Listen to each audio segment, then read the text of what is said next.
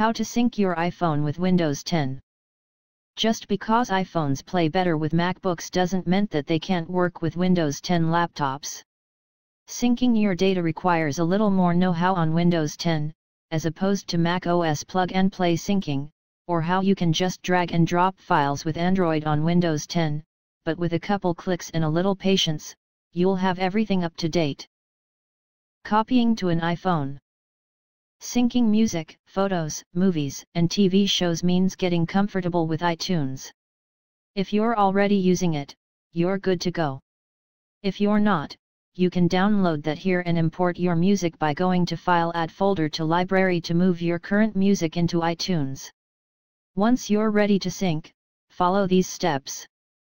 Connect your iPhone to your laptop with a Lightning cable. Click Continue when asked if the computer can have access to the phone.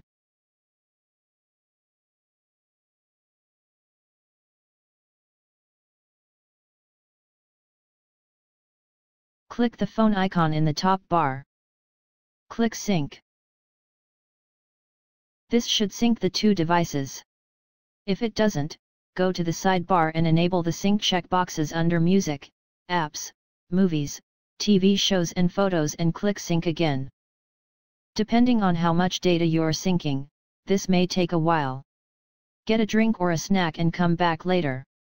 Check your photos, music, apps, and videos to confirm that they arrived on the phone from Windows 10.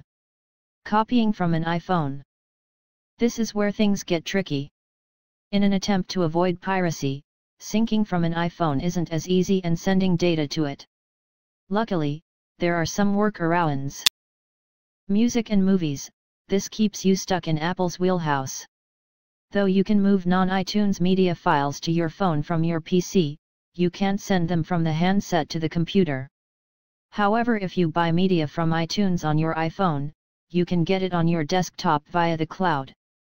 As long as you maintain one Apple ID, you'll be able to download all your songs and movies again from iTunes on your PC at no extra cost. The cloud is your friend for syncing files. While I personally use Dropbox, you can also use iCloud.